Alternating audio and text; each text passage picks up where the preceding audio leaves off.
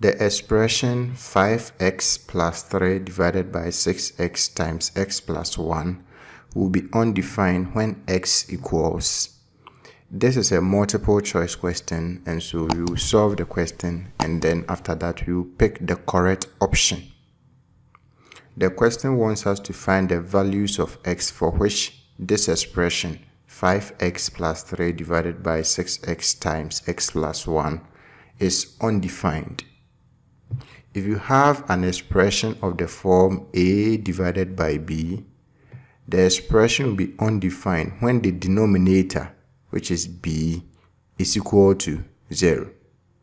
So here, the expression 5x plus 3 divided by 6x times x plus 1 will be undefined when the denominator, which is 6x times x plus 1, is equal to 0. If 6x times x plus 1 is equal to 0, then we can say that it's either 6x is equal to 0 or x plus 1 is equal to 0. So in the first case, we have 6x is equal to 0. If 6x is equal to 0, then x is equal to 0, because when we divide both sides by 6, x will be equal to 0 divided by 6, which is 0. For the second part, we will have x plus 1 is equal to 0.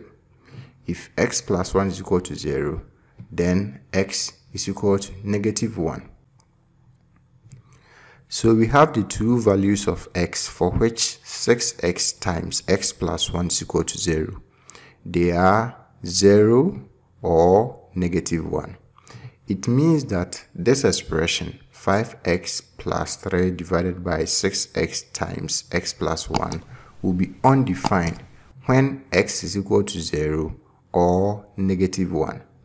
When we look through the options here, we can see that the correct option is C.